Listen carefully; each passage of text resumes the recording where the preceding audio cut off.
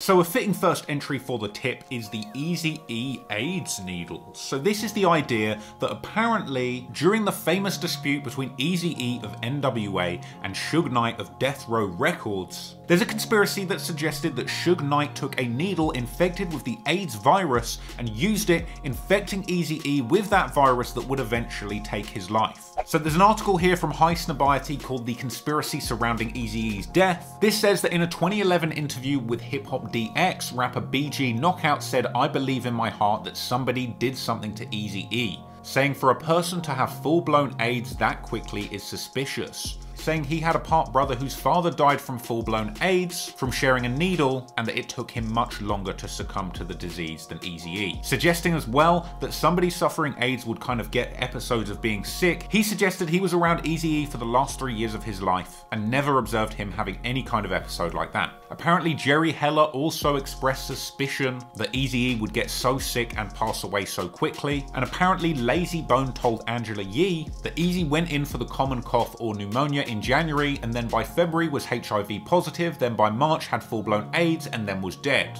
Apparently Eazy-E's children that were born after he passed away weren't positive, and even their mothers weren't positive. Nobody was positive. So Eazy-E's death was called suspicious and likened to the killings of Tupac and Biggie, which is where Suge Knight comes into the picture. And Suge said something very incriminating in a Jimmy Kimmel appearance way back in 2003 that had many people suggesting that he might have had something to do with Eazy-E's death, because he said that killing people the traditional ways of shooting, etc., leaves too much evidence behind, and that the smart thing to do is to prick them with a needle that has AIDS on it, suggesting that this is something that had been done to Eazy-E. See, technology is so high, right? Right. So if you shoot somebody, you go to jail forever. So the kids, you don't want to go to jail forever, right?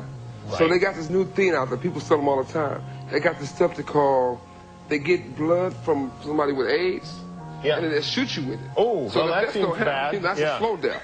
Yeah. An Eazy-E thing, you know what I mean? Yeah. Oh, no. Okay. Wait, right in the mood. Wow.